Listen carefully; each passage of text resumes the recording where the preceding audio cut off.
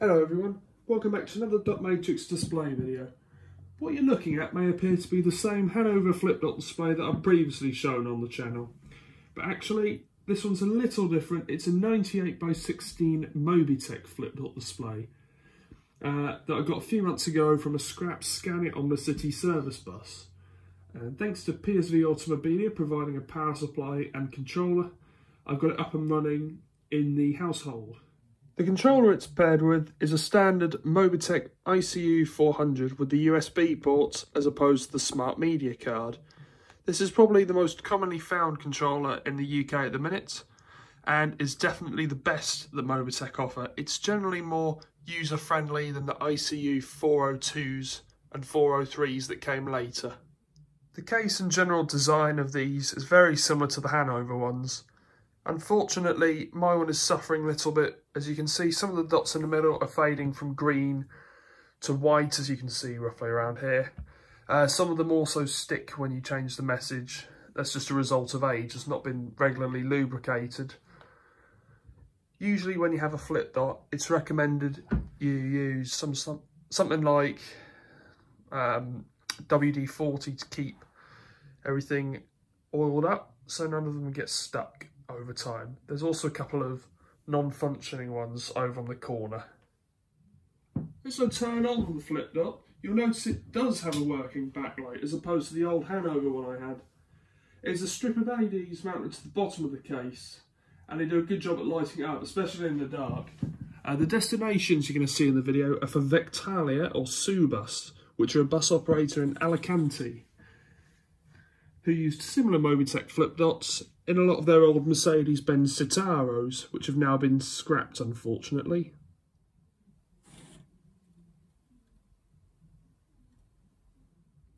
Taking a look at the controller, the general principle is different to the Hanover ones.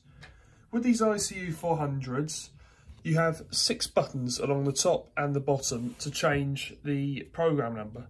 So in my case, it's route and destination. So the general idea is these two change the 100s, so up and down. These two the 10s, these two the 1s.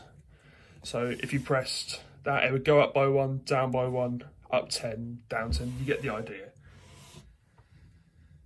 My displays are ordered by route number and destination instead. So as you can see up here, we have routes, so we can go up to the O2s and stuff, C6s. It goes up in order of number until it gets to 0 again. And then to change a destination, so if we want private hire, you tap that so it goes to destination. You can go up, scroll up. And I just realised we haven't got private hire, so we'll go shuttle. And in time, it'll update the destination. Anyway, to stop rambling on, let's move on to the bit you all came here for, and that's to see the flip dot in action. So I'll switch through various displays. As I said, they're for Vectalia Alicante. As you can see, here's our logo. And yeah, enjoy.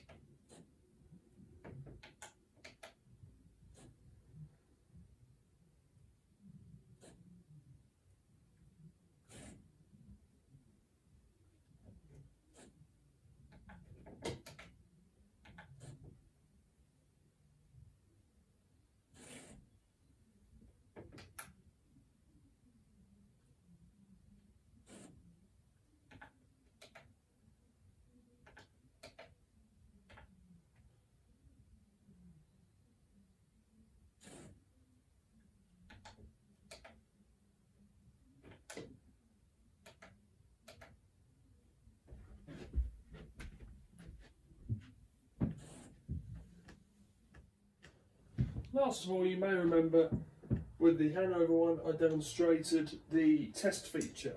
Whilst this does technically have one, the Mobitec version isn't all that good. So I created a testing one where it just flashes all the dots on and off. And you can see a couple are sticky and a couple don't work, but the majority do. So if I just give us a little, so they slowly come back to life.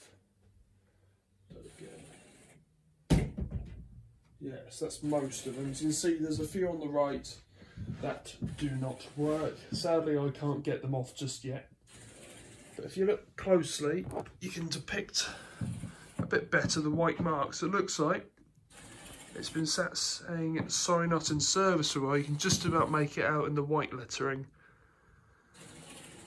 So if I'll just stop this now. This is a coincidence. It's decided to pack up on me, but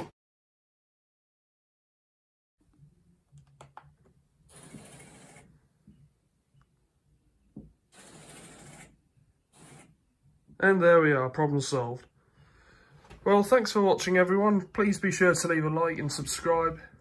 Leave a comment if you have one, and I'll see you in the next one. Thanks again.